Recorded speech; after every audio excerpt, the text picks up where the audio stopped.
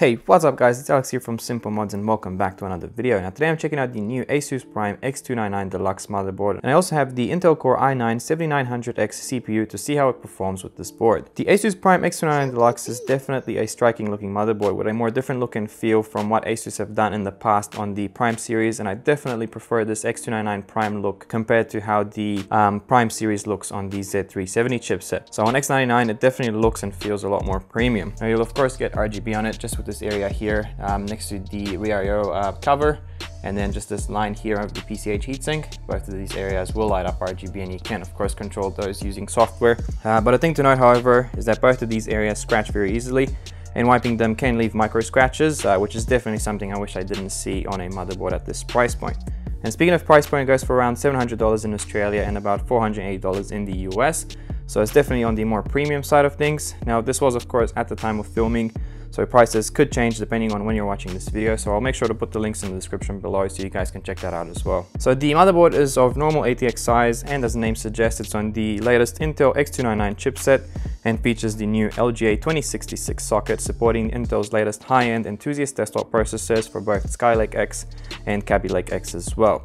So this will pretty much work across the board from the i5-7600X to the 18-core monster, the i9-7900XE. So I'll get some of the things out of the way right off the bat that you should be aware of with this motherboard and X299 in general, mainly surrounding the Kaby Lake X CPUs. So with Kaby Lake X CPUs, there are only two of them, the i5-7640X and the i7-7740X. These only feature 16 PCIe lanes and only support dual channel memory. So certain features on this motherboard will be disabled if you use a Kaby Lake X CPU. Now when it comes to PCIe lanes, there are 4 PCIe 16X lengths. So you'll see them here.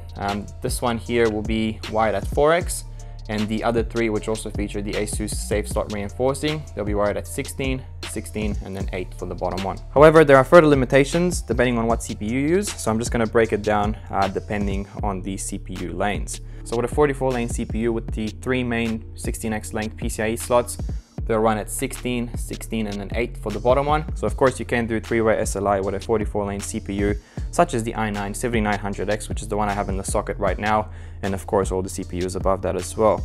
With a 28-lane CPU, you can do 2-way SLI, so they'll run at 16 and then 8, and then with a 16-lane CPU, they'll run at 8 and then 8. So further from that, the third 8X wired PCIe slot, so the one at the very bottom just there. So this one with a 16 and 28 lane CPU, it will share bandwidth with SATA ports 5 and 6. So those would be the very last 2 SATA ports just on the side here. And then the 4X lane, which is just the black one here, this will share bandwidth with USB 3.1 Gen 2, the front panel connector, which is just here. So this will only occur with a 16 lane CPU in the socket. With a 28 and 44 lane CPU, it will run at 4X as normal. Then there are the 2 1X slots, so just these 2 here. 2 slots are disabled in the BIOS by default, and with any lane CPU that you use, the top one, so just the one here, this one will share bandwidth with the wireless AD Wi-Fi that's included on this board, and the bottom slot just here will share bandwidth with the SATA port 7, which is just a single SATA port that is just found in this area here. Now when it comes to memory, there are of course 8 DDR4 DIMM slots, and with Kaby Lake X CPUs being limited to only dual channel memory, you can only use the 4 DIMM slots just on the right hand side of the motherboard. So these are channels C and D. With Kaby Lake X CPUs, it will support a maximum memory capacity of 64 gigs in these 4 DIMM slots here. Now with Skylake X, however, which supports quad channel memory, you can of course use all of the 8 DIMM slots found on this motherboard, with a maximum memory capacity of 128 gigs and up to 4000 megahertz in terms of frequency, and the frequency will apply to both Skylake X and Kaby Lake X CPUs as well. Now in terms of M.2 slots, there are 2 on the board, so there's one that's found just underneath the PCH heatsink here, so you can access this one just by undoing these 3 screws.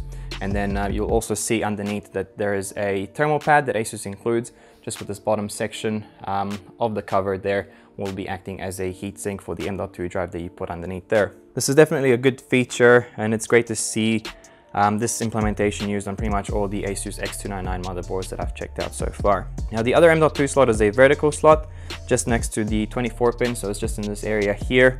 I don't quite like that, as I don't like the idea of having to mount a drive vertically, and also I believe it could get in the way of your 24 pin cable, given that they're so close, so that'll probably depend on the certain case that you're using. There's also a U.2 connector, so it's just here. However, this one will share bandwidth with the vertical M.2 slot just here. So it's either one or the other. You either want to use the vertical M.2 slot or the U.2 slot. They will share bandwidth between each other. Also, a good thing to note is that the ASUS PRIME X299-DELUXE motherboard also supports the new Intel Optane M.2 drives. So it's a storage option that at the moment works best as a cache drive when paired with a more slower, more traditional hard drive. So the Intel Optane memory can significantly improve the read speeds of a slower hard drive, especially when reading small files with very low queue depths. So if I do have time over the next couple of weeks, and if this is something that people are interested to see, I will have a sort of comparison video comparing the Intel Optane drives with other solutions available on the market and seeing sort of how they stack up against each other. But for now, back to the motherboard. There's also, of course, built-in audio, something I don't really go into much details. I'm not a big audiophile, and any decent motherboard out there at the moment will have very nice onboard sound for my taste. So the onboard audio is just in this area here, just labeled Crystal Sound, and that will offer a Realtek 8-channel high-definition audio codec. Now when it comes to performance, I tested the Intel Core i9-7900X at stock clocks. I had MCE enabled as well as disabled, and then I also did an overclock to 4.6 GHz on all cores at 1.26 volts. So the first thing I have to say is that you definitely won't be getting any decent temps running this thing on air, especially if you want to overclock. Even at stock clocks, I was seeing temps rise up into the upper 80s C with my Noctua NHU12S cooler, and then spiking over 100 degrees Celsius when trying to overclock, so that's definitely a no-go. So I switched to a 240mm all-in-one cooler from Cooler Master that I had on hand. So this is the new Cooler Master Master Liquid ML240L with RGB implementation that they've just released. And for the rest of the test system, consisted of 32 gigs of G.Skill Trident Z RGB, 3200 MHz DDR4, running in quad channel with the XMP profile applied, a 1TB Samsung 960 EVO M.2 drive as the boot drive, and then I also had a Founders Edition GTX 1080 graphics card, and for the power supply I ran the Cooler Master V1000. So the motherboard features an 8-phase power delivery to the CPU with an 8 and then a 4-pin for power, and a 2+2 phase power delivery to the memory. At stock clocks, the Intel Core i9-7900X that I tested ran pretty smoothly with no drastic voltage spikes or anything like that. So I was seeing the voltage hover around the 1.094 under load with the test that I ran, and with the 240mm Cooler Master all-in-one cooler, temps were in the upper 50s at max during all the tests that I did, which is definitely a good thing to see. So this definitely allowed some headroom in terms of temperature, and with good power delivery by the motherboard to the CPU, Intel Turbo Boost Max technology could kick in and do its thing, allowing the i9-7900X CPU to run faster than its rated operating frequency. So with the multi-core frequency, depending on the software load that was being applied, I saw the core clocks hovering anywhere between the base of 3.3 GHz on the 7900X to about 4 to 4.3 GHz.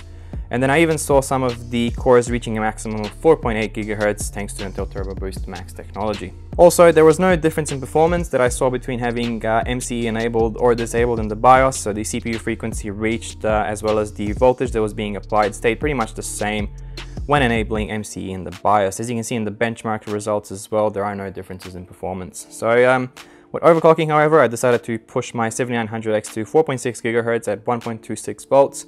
Pushing it any further than that would have meant having to increase the voltage, and temps were definitely getting out of control with the cooling solution that was being used. So achieving 4.6 GHz overclock was very smooth, however. All I did was change it to manual in the BIOS, so I applied my memory timings and the frequency manually as well.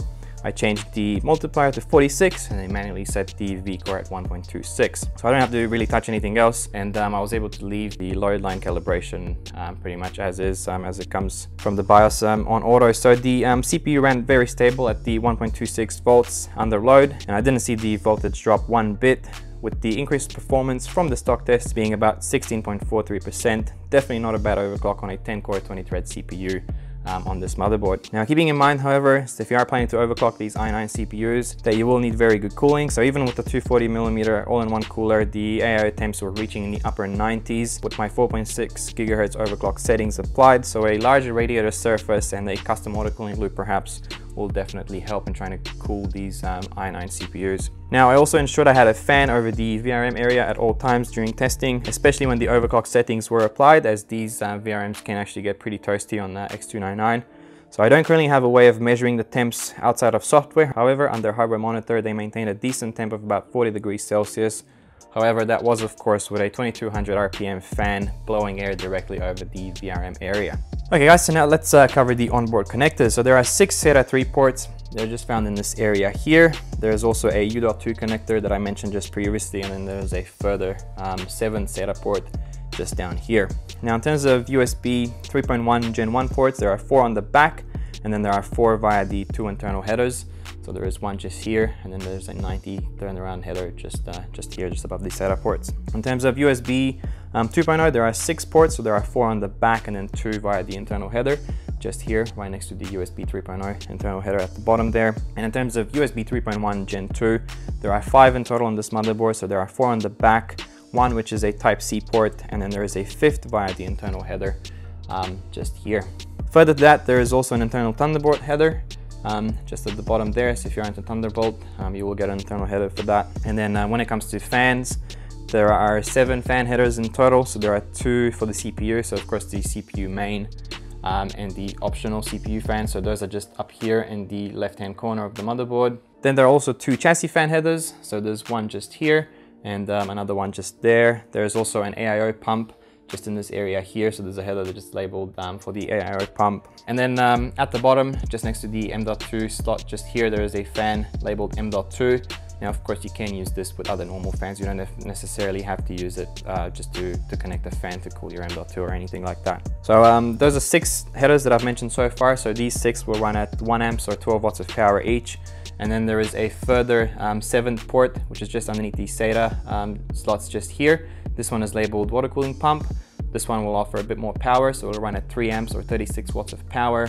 This one will be able to power your DDC or D5 pumps directly from the header on the motherboard. And then of course, all of these 7 ports I've mentioned, they all support PWM control, so you can do that through software, or you can do it through the BIOS as well. Now when it comes to Aura RGB headers, there are 2 on this motherboard. So there is just one just at the top here next to the 8-pin power connector, and then there's a further one at the bottom. This one at the bottom here is an Aura addressable header. So with this one, you can connect addressable RGB LED strips. What it means by addressable is that you can actually control the individual LED on the addressable strip itself. So that's definitely a cool feature to have. In terms of onboard buttons, there is a power and reset just at the bottom here. That definitely helps, especially when you are testing a motherboard. You will get a clear CMOS button just next to it as well, and then there is a MemOK button there too. There's also a postcode readout also at the bottom just there. Definitely a nice thing to have. And finally, something I didn't mention before, there is also a small LED display just here, pretty much smack bang in the middle of the motherboard. This will help pinpoint errors from the BIOS, but you can also customize this with your own text or animation, which is pretty cool, and it's definitely a nice new feature to have. Now further on the rear I/O, next to the many USB ports, some of the other ports that I didn't mention, of course there is a USB BIOS flashback, so there's the button for that just there. This one will most likely be used with the very bottom USB 2.0 port just here. So with that, then with the USB BIOS flashback feature, you can actually flash the BIOS on the motherboard even when you don't have a CPU installed in there. So that's definitely a nice feature to see. Then there are of course the Wi-Fi antenna connectors, just with the black one here being used for the wireless AD that's featured on this motherboard. You will get 2 1 gigabit Ethernet ports, and then further from that, of course, you will get the audio connectors as well. So there you have it guys, the ASUS PRIME X299-DELUXE motherboard. In conclusion, a solid motherboard, but even a solid board won't stop the confusion that Intel's X299 chipset can create for some users. So I hope I managed to explain that well in this video. Now the motherboard is aimed at productivity with a ton of USB ports, new wireless AD standard, internal Thunderbolt port, and all that. But that's not to say that this board won't be good for gaming. But however, if all you're doing is gaming, then perhaps you should check out the newly launched Intel Z370 platform, with the new i7-8700K being the new king for gaming in terms of price to performance especially. So I do have a couple of videos featuring Z370 on the channel already that you guys should check out if you're interested in that. However, if you're a prosumer and do more than just gaming, then the PRIME X299-DELUXE is definitely a solid choice and a good base to start your X299 platform on. So I decided to do this video a bit differently and show you guys what comes inside the box at the end of the video, seeing as not everyone might be interested in this and they just want to get straight into the board. Decided to sort of do the unboxing at the end of the video, so stick around if you do want to see that as well. And if you enjoyed this video, then hit that like button. Maybe consider subscribing to my channel, as it does help out a lot and allows me to bring you guys more videos like this one. And hopefully I'll see you in the next one. Cheers. Okay guys, so inside the box with the motherboard you will get a Thunderbolt 3 card, a mini DisplayPort cable that comes with it, and there's also the rear air shield, of course. There's a 2-way and a 3-way high bandwidth SLI bridge. Then you'll get the motherboard manual, a driver's disc, although mine is a review sample and just came with this disc thrown in here. However, always refer to the ASUS website and download the latest drivers from there. There's also a driver's disc and the manual for the Thunderbolt 3 card. There's a safety information card, a fan extension card installation guide with the fan extension card that's also included. Then there's also a coupon for 20% off cable mod cables. So here's the coupon to whoever wants to try and use it first. I guess it's a bonus for sticking around all the way to the end of the video. Now on the other side, in this bottom compartment here, you'll find the 2 Wi-Fi antennas, one for the wireless AC and then the other for the wireless AD. Then you'll get the addressable RGB LED strip extension cable. Usually there's an extension cable for the normal Aura header that's found on this board as well. However, I didn't find one in this box. Perhaps you might get one since mine is a review sample. They may have forgotten to put that cable in there. Further from that, there are 3 temperature sensors, a front panel cable connector, 6 SATA cables, then you'll get the vertical M.2 mount along with the screws for that, and finally the fan extension card and the cables that go along with it.